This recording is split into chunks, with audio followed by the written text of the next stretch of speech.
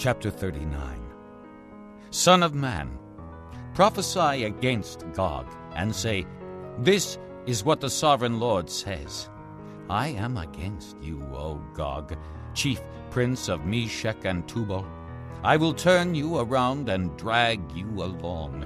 I will bring you from the far north and send you against the mountains of Israel. Then I will strike your bow from your left hand and make your arrows drop from your right hand. On the mountains of Israel you will fall, you and all your troops and the nations with you. I will give you as food to all kinds of carrion birds and to the wild animals. You will fall in the open field, for I have spoken, declares the sovereign Lord.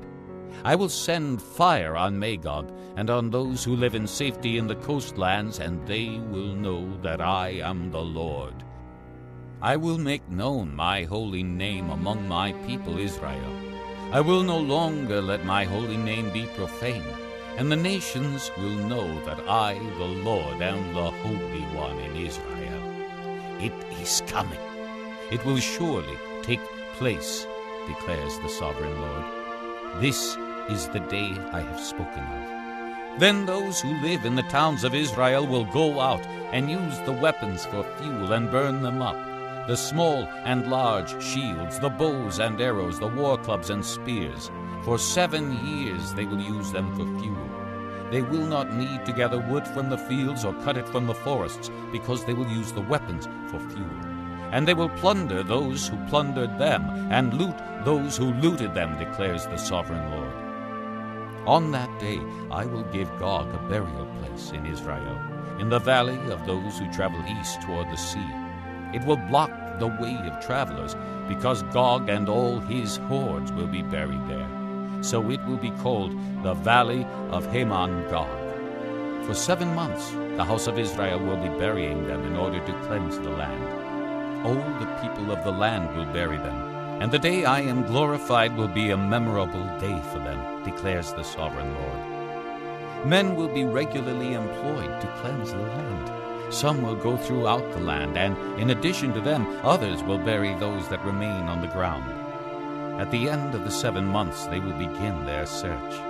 As they go through the land and one of them sees a human bone, he will set up a marker beside it until the grave diggers have buried it in the valley of Hamon-Gog. Also, a town called Hamona will be there, and so they will cleanse the land. Son of man, this is what the sovereign Lord says. Call out to every kind of bird and all the wild animals. Assemble and come together from all around to the sacrifice I am preparing for you, the great sacrifice on the mountains of Israel.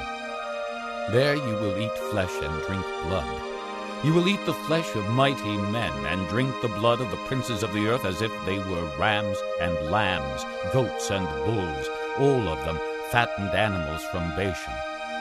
At the sacrifice I am preparing for you, you will eat fat till you are glutted, and drink blood till you are drunk. At my table you will eat your fill of horses and riders, mighty men and soldiers of every kind, declares the sovereign Lord.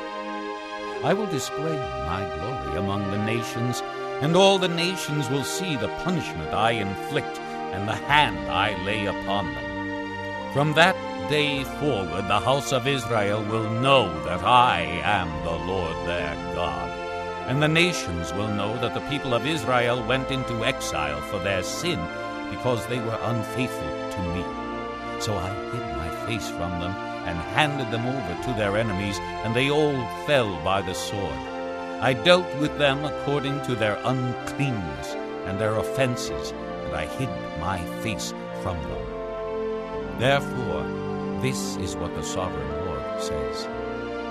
I will now bring Jacob back from captivity, and will have compassion on all the people of Israel, and I will be zealous for my holy name. They will forget their shame and all the unfaithfulness they showed toward me when they lived in safety in their land with no one to make them afraid. When I have brought them back from the nations, and have gathered them from the countries of their enemies, I will show myself holy through them in the sight of many nations.